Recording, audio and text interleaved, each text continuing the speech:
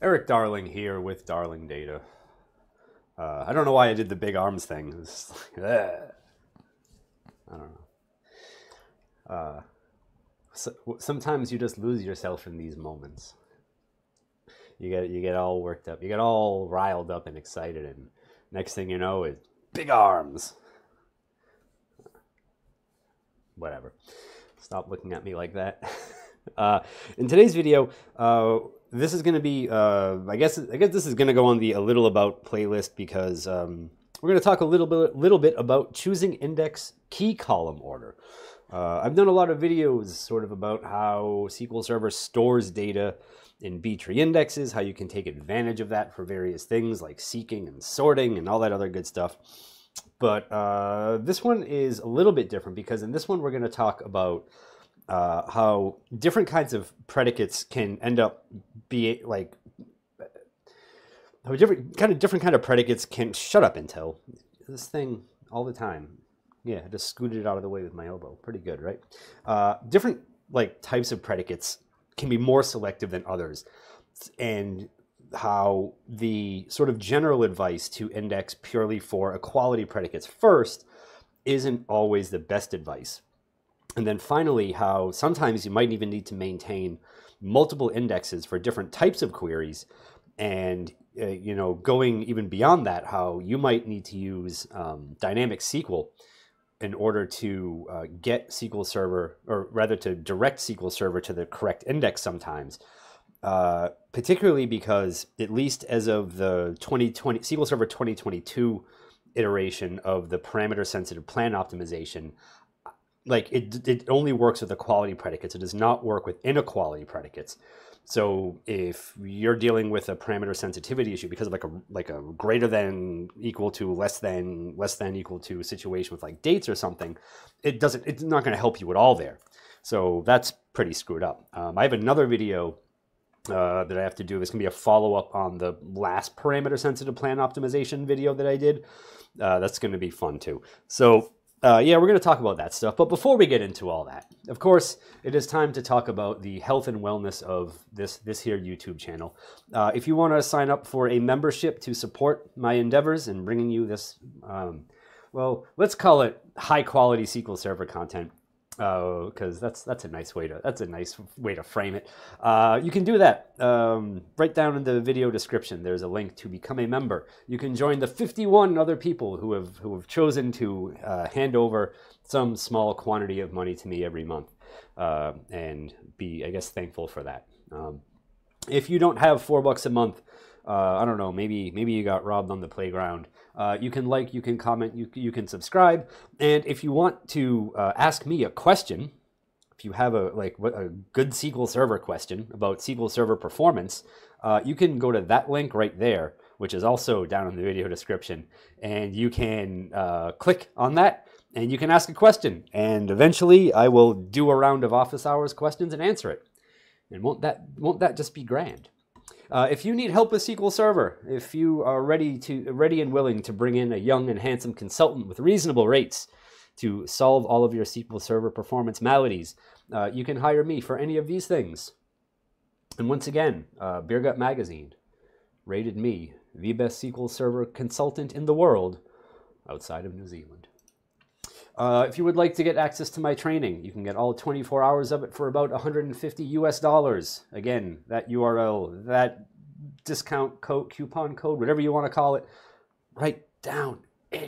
Just click somewhere in this general area. Upcoming events. Well. SQL Saturday, New York City, 2025 will be taking place on May the 10th of 2025. You can go. It'll be at Times Square, Microsoft offices. I don't know. Maybe you can make a friend in the Port Authority bathroom while you're there. There's all sorts of, you know, it's a big, crazy, wild city. Anything can happen. But with that out of the way, let's party on, Wayne. So I've got my database set to compat level 140. I forget why I did that. There's probably a good reason, but it doesn't matter too much now. And I've also got 2 indexes on the post table. If Zoom it will cooperate. Aha, there we are. Finally listen to me. One of them is very descriptively named PSC. It is on post type ID, score, and creation date, hence PSC. The other one that I have is called, oh, Zoomit's going to do one of these things again. All right, Zoomit. The other one is called CSP. Very descriptive again. Creation date, score, post type ID.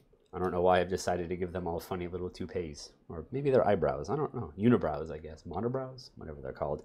So I've got these two indexes. And we're going to look at how different queries can use these indexes more effectively depending on the selectivity of the sets of predicates that we're passing in.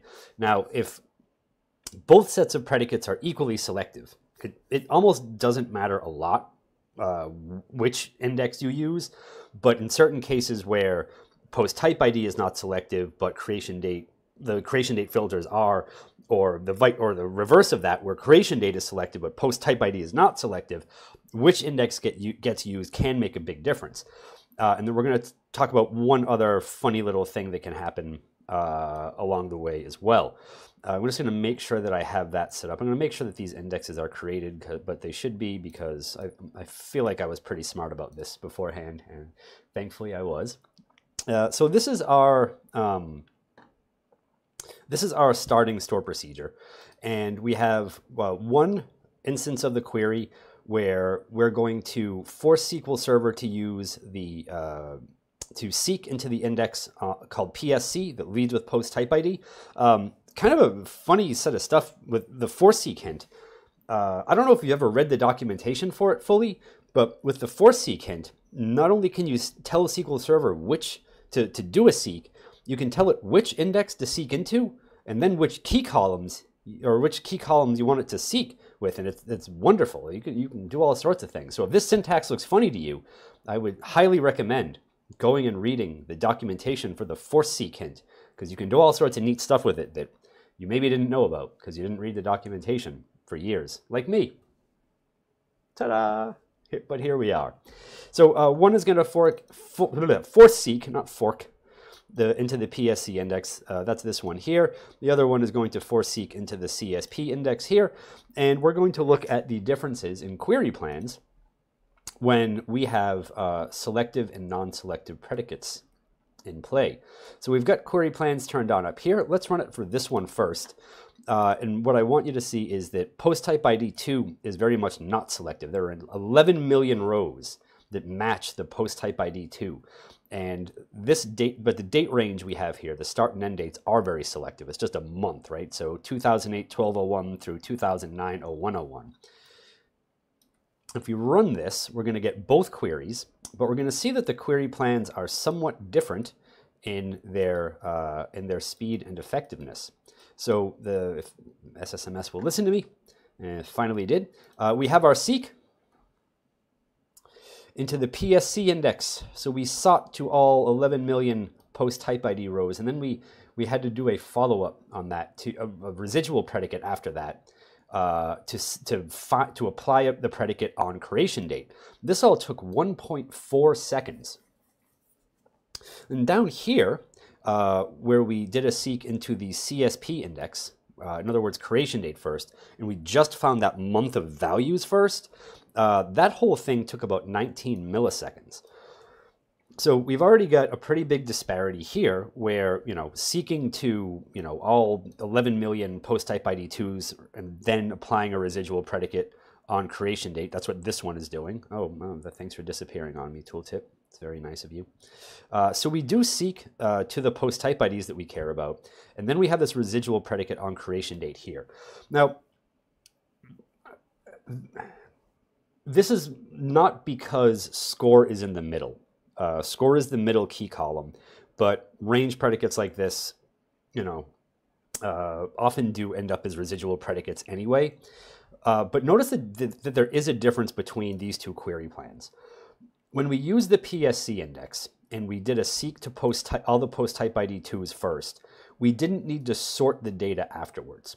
Now, granted, this is 40,000 rows, so it's not that big of a deal for us to sort in this case, right? 40,000 row sort is almost never going to be your biggest problem.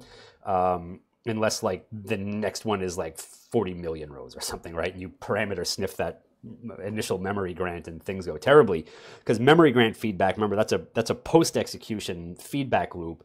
That doesn't help you get more memory while a query is running. That won't happen. The memory grant is adjusted after the query finishes. So you might have a query run for like an hour, spilling data everywhere, and then when it's done, SQL Server is like, well, I can fix that for next time. It makes a little note.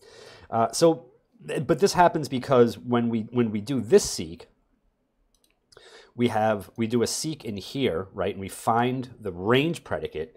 Then we have an equality predicate over here, but the way that the B tree is set up with creation date first, like even with an equality predicate on post type ID for 2, like that doesn't help us with the sorting of score, right? Because score is a second key column, so it's sorted by creation date.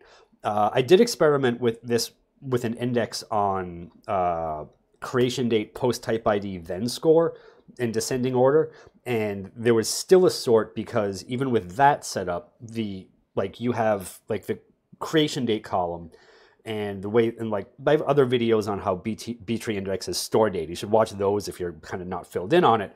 But like all the like individual creation date entries, like post type ID is sorted in there, so it doesn't help to have the range and then the equality, but you still have to sort this column. This column is still not going to be sorted the way you want it on the way out. So for this one, for the selected predicate on creation date, using the index that leads with creation date was the better choice, right? By like just about 1.5 seconds, right? So like looking at like a fairly big difference there in like application response time. If we do that backwards, right, and we say where post type ID equals 4, but then, right, which is very selective, right? It's about 700 rows. But then we have, oh, why is this red? This needs to stay pink.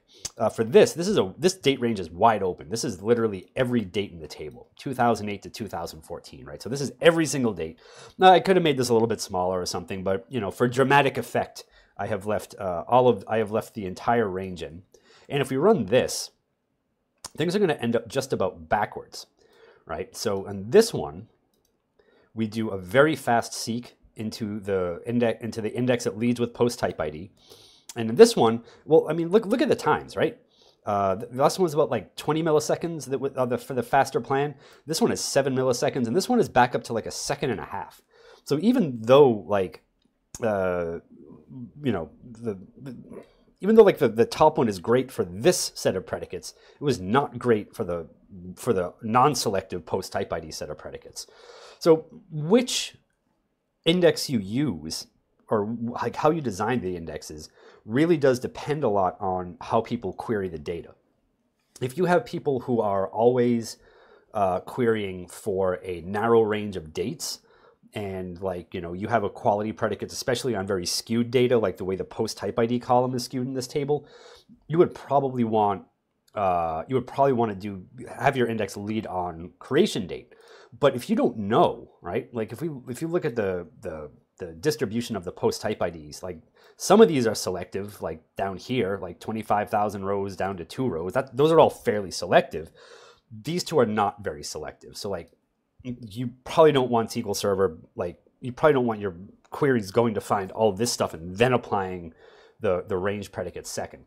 At least, you know, the way the query is written here, there's you know, probably more, there are more verbose ways you could write the query, where you could probably, you know, have pretty you know, reliable performance from either one, but it would take way more typing, and probably another index, or yeah, probably different index that has the ID column in it, so that you could, like, you know, kind of like correlate, you know, find the post type IDs, find the creation dates, sort of join that stuff together, or use exists or cross apply or something.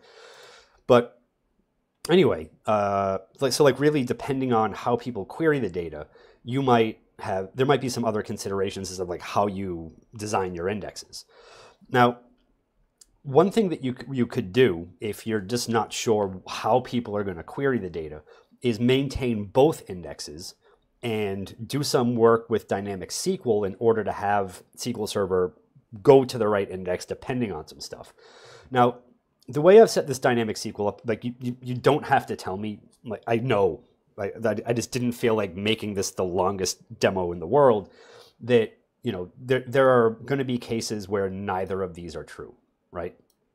Like probably gonna be cases. There could be cases where post type ID is not in 1 or 2, and the start date end date is still less than 2, and then and like the reverse of that for the bottom one. So like I know these don't catch every single possible outcome. This is just to show you that you can make it work with the set of variables, or the set of predicates that I'm passing in.